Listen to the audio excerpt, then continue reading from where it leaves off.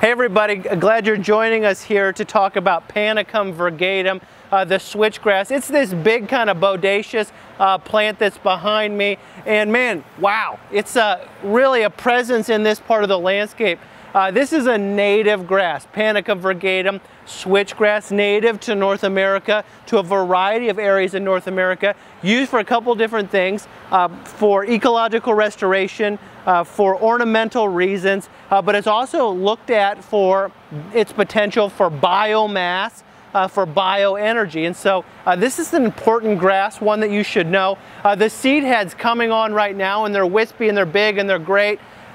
Typically you're going to look at the blade of the leaf here, and it is a little bit of a sharp edge to it, almost a little bit like sandpaper, like the inside of a catfish's mouth a little bit. Kind of a bluish cast is very typical. Some are greener, some are bluer. And there's different cultivars that are known to be more blue. There's cultivars that have a little bit of a red tinge to them. There are shorter cultivars, there are taller cultivars. One called Northwind in particular is very upright and columnar. And so come on a little bit closer and we're going to take a look at this plant.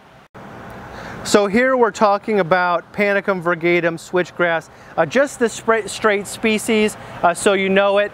Not a cultivar here, so big and kind of open grass that definitely spreads out widely, and the richer soil, the more organic soil it's in, the more moisture it has, the more likely it is to get floppy in the landscape. If you want it to stand up a little bit taller, you're going to have to plant it in poor soil where it can grow a little bit slower, and plant it in a place that doesn't get overly moist or overly wet. Hardy from zones 5 through 9. This is planted as again a prairie grass, a ornamental grass, really for a variety of situations, but it really loves full sun.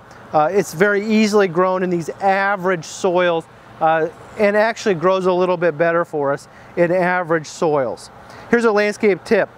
Use as an accent in groups or masses, also effective as a screen.